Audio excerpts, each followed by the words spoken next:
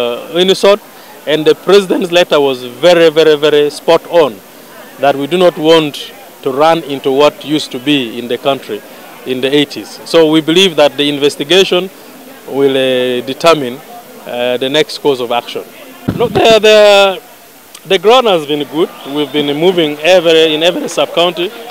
We've gone to villages, we've gone to parishes.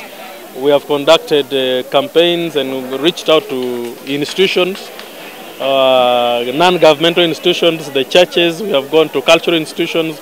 We have met, like now today we are meeting the border riders. We have met business communities. We have touched base with all the sector of the constituency, including the NRM structures. I'm calling all the people of Oyam, specifically Oyam North, to come and listen to the President of Uganda and the chairperson, national chairman of NRM. The second one is that let us maintain the usual peace that has existed throughout these campaigns. I have found the Lango people to be very peaceful, to be loving, and be very hardworking. Their food security is very high.